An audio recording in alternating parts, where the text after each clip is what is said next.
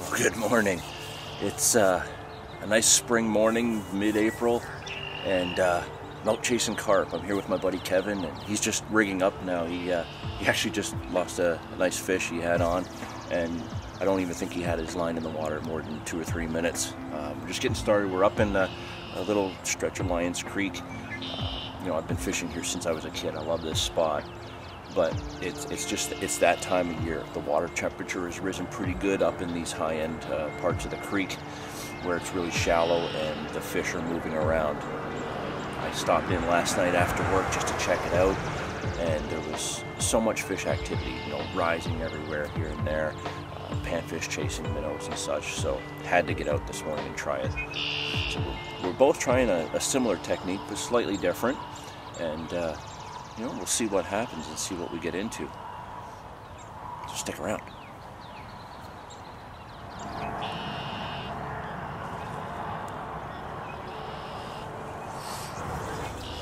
Okay, I'm not sure how well you can see me, we're in the shadow of the bridge we're fishing around. And actually we've had an exciting couple of minutes here. Kev just had his line, he had a great take, he set the hook and the fish wasn't there, and we were both surprised. He's got a wonderful rig that should definitely be having him no issues whatsoever, but he has lost a couple of small fish and then that big take. And what, maybe 2-3 minutes after that take goes, out of nowhere my rod goes, and I'm fishing a lot further downriver, and it's a little guy, hard to see, I think, but you know, it's a great fish, and it's the first carp I've gotten this year of 2015, so I'm quite excited. Oh, get him right up in the sun there, just at the top there. But yeah, what a great way to start off my open water fishing season of this year. Beautiful fish, great shape, nice little 5 or 6 pounder. I'm gonna get him back. We'll talk a little bit about the rig. Okay, so that was a pretty decent fish we got there. You know, great way to start my open water season, like I said. And, you know, Kevin's definitely put us onto a good spot today.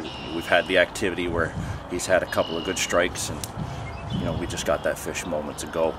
The sun's just starting to come up past the tree line, so it's starting to hit our area. You can see just behind me, and that's going to help warm that water up where we are, so it really should only get better from there. Now, to show you the rig that I'm using, you know, I'm a big fan of light clips, and that's what I really like to have on, but in this particular case, it's quite shallow water, but it's difficult casting. I want a very streamlined rig for what I'm doing today, so I'm going with the inline pair lead. As usual, free running, but I keep my little swivel just wedged right up into the bottom. Now, something I've just started using is a quick link. Let's see, you can see that. Move my head out of the way. So a quick link to that swivel, an anti-tangle sleeve up over that quick link, and only about, you know, a 6 or 7 inch hook link to my hook. A split shot on there because I am using pop-up corn with this boilie. But the other unique thing about this particular setup here is that it's not just a straight hair, it's a monofilament hook link, and then I have a braided hair coming off of what they call the D-rig. And you know, maybe down the road I'll do another video on how to tie that. But it's basically just a little piece of monofilament that just hooks up over where your knot would be and goes back through the eye to create what a D, essentially, of mono, and your hair is tied to that, so it's got a lot more free movement. And that was the first fish I've caught with this rig, and it stung it right away, so it's definitely a rig to go with. I'm quite impressed, actually. And the final thing that I'm doing, you know, I could be using PVA today, but I'm lazy. I don't want to make up the bags. So what I did last night is I made up my own bait smoke. I guess some of the companies in the UK make that stuff called the goo. I don't have it accessible to me here, so I made my own. There's plenty of videos online about how to do it, and all I'm doing, just put it in this little squirt bottle, and I'm just coating my boilie with it, and that piece of pop-up corn, and apparently my fingers as well. Nice thick coating, and I'm smearing it on there. And Kevin's using it as well, and what he's actually doing is he's putting it on his sinker. So he's got it up on here as well to make sure that there's also that extra bit of scent that maybe his hook bait doesn't have the surface area to hold. And you know, certainly he's getting more bites than I am, so it's definitely working and helping us out. And yeah, we're gonna get this back in and try another one, and maybe after the next fish we'll talk about how we're baiting up our area. It's something that I haven't tried. It's very different from my normal procedure, so yeah, we'll see what happens when we get another fish.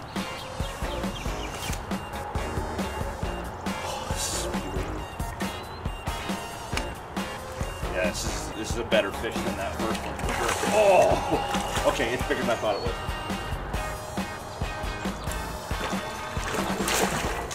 Oh, it's going under Kevin's line. I'll keep him out of your way, Kevin. Big control.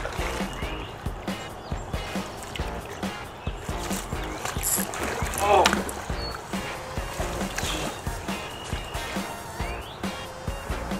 I think we got like a 15 or 16 pounder here. This is a beauty.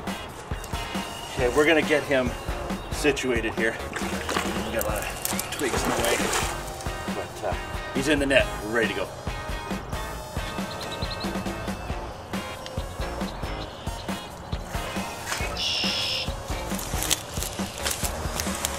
Now, I was not expecting that to happen. Again, I thought for sure Kevin was due for the next fish.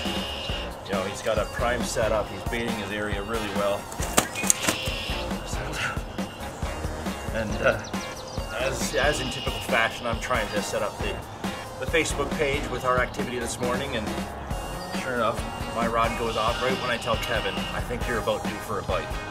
And just gonna get this guy out of the net and on the mat here. So I'm gonna wanna get a weight of him here. What a beauty fish.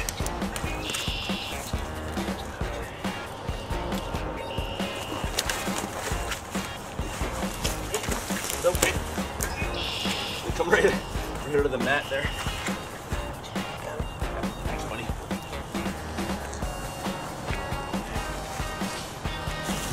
Okay. Let's see what we can get here. I think okay, he's split it on the mat. I think we're done trying to weigh him. I don't want to tussle him around too much. I got him up off the ground. It went up to 18. So I think we got about an 18 or 19 pounder here. I know it's hard to see, but what a brute. Second fish of this year, second carp, and it's magic. What a wonderful fish. Let's get this guy back.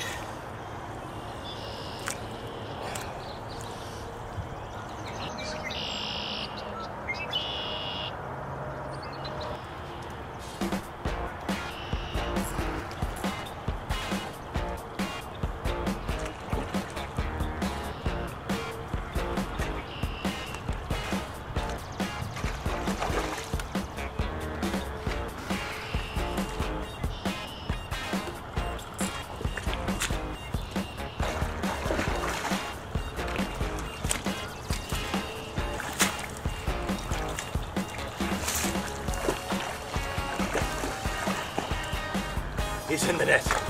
Yes. Oh. That was crazy. I literally just put my line out. I walked away from it to see what Kevin was up to, and bam, another fish right away. Like that water, that wasn't even in the water. I don't even think it was 2 minutes, was it? No.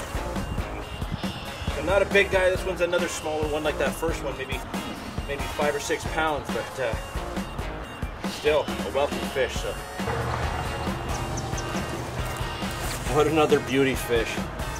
You know, that first one and this one not too big, but aggressive strikes, wonderful fight. You know, I'll take 3 or 4 of these just as well as I'll take that 18 pounder we got earlier.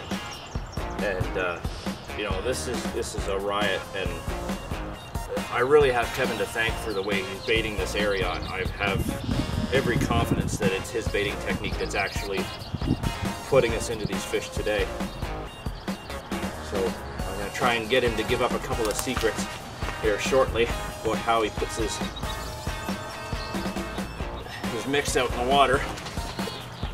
I won't pressure him for ingredients, that's just not right. But yeah, I want to talk to him about his baiting technique, because I'm certain that he's the reason we're catching these fish today. So I'm going to get this one back, and we'll have a chat to see what we can get from him.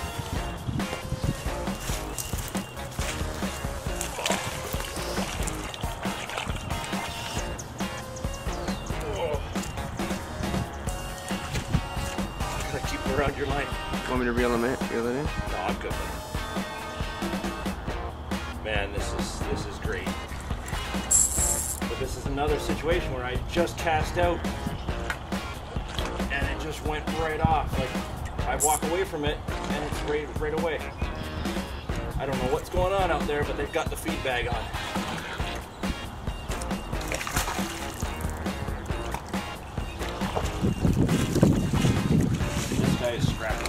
Long and skinny. Oh! Oh! Almost. Come on.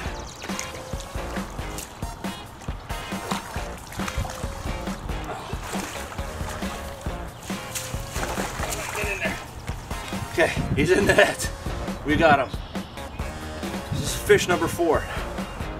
What an exciting morning. Oh my.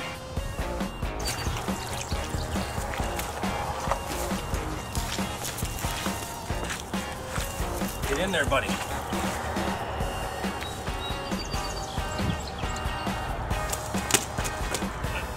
So it's another little guy, but you know, if you're hitting fish, get back in the sun here.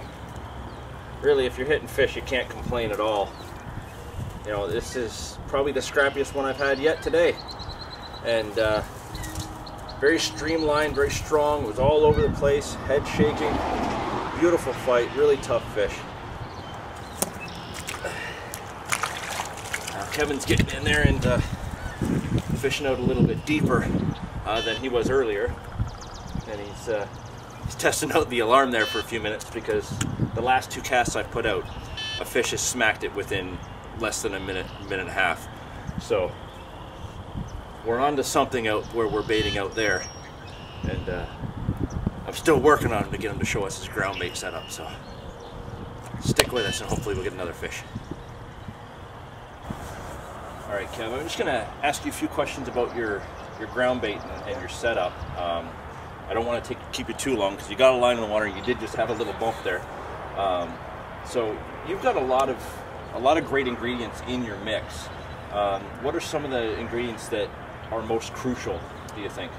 Probably the scent. I got as a base duck starter feed, which helps pack the ball. But in here I got some canary seed, some anise for cold water bait. Okay. And most importantly, the hemp. Hemp. Okay, yeah. And the cold, UK videos that I watched, everybody over there uses hemp. Cold water, warm water, it always seems to bring the fish. Whether I can catch them, that's a different story. But definitely when I leave this bait on the bottom, I always see fish in the swim. Right on.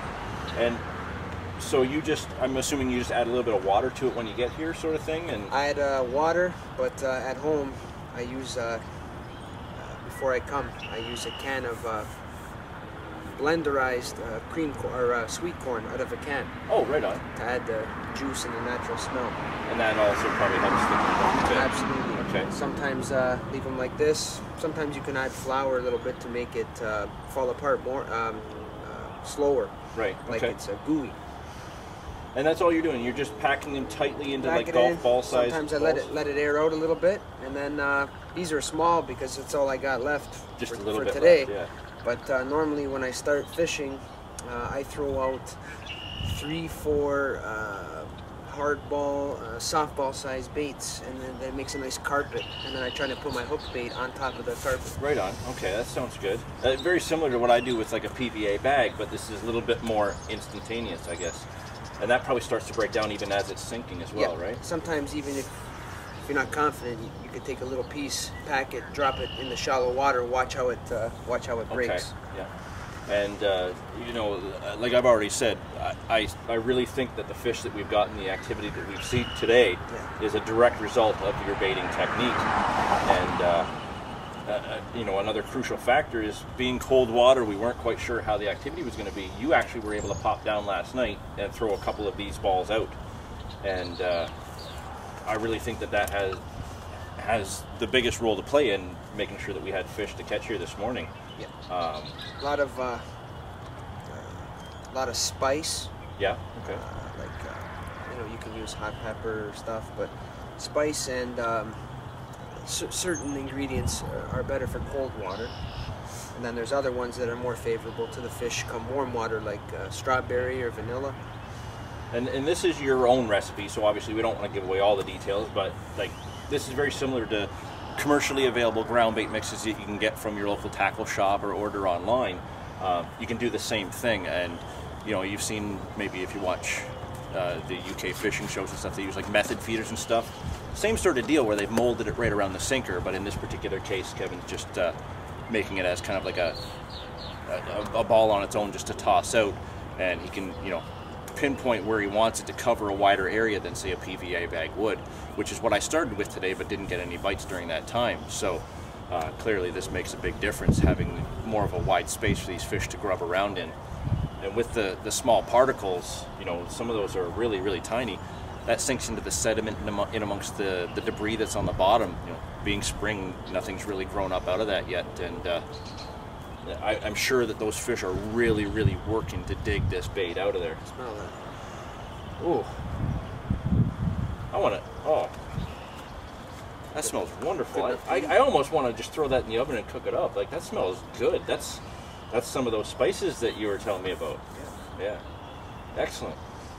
Well, thanks for giving us that little tip on baiting. I really think that is the reason we're doing well today. So let's get back at it. Hopefully we get a fish. Yeah. Now, it's been a little bit slow for us, but you managed to score yourself a little bullhead there, eh? Yeah, rather have been a carp. Well, a fish is a fish. You know, that's a nice confidence boost that you know your rig is working the way it should be, right? I'll let you get him unhooked and get him out. Pliers handy, John? I do. Yeah, I'll get those for you, and then we'll get him back. Okay. Nice job. Thanks, buddy. Oh, it's out. Oh, it's out? Okay. Not bad. That's a chunky little guy, eh? It's a good size for a bullhead. Right on. Excellent. All right, let's get him back.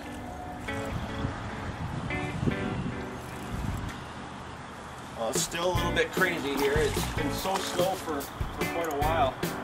And then Kevin just got into a fish, but it wrapped him around a log or something, and he come off. And then seconds later, mine went off here. Got me in the crap here.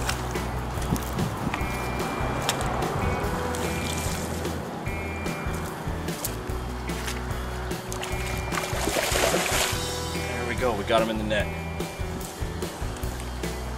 Nice. It's been a while. It's been, man, almost 2 hours or so since we got a fish. I need to get him unhooked, then we'll get a good look at him. There we go. After a nice relaxing stretch of no activity, and then boom, 2 smacks right away. Luckily, I was able to hook mine. Kevin's already back in. Looks like he might be getting a bite soon. It's, you know, it might be just turning right back on. You know, not another big fish, but another beautiful fish, another common. And wow, this is what, number 5? A great morning. We were just packing up too, and yeah, unbelievable. Wasn't ready for that. I think we're gonna stick it out for a little bit longer than planned, but you know, I'm gonna get this guy back, and we're gonna enjoy this morning a little bit more. But it's been a good day. You know, I learned a lot about baiting technique, and you know, it's been a lot of fun. So, you And we're gonna give it, what, another half hour. If we get a fish, maybe we'll show that to you. But overall, I think we're gonna pack it in for today. And until next time, enjoy your time on the water.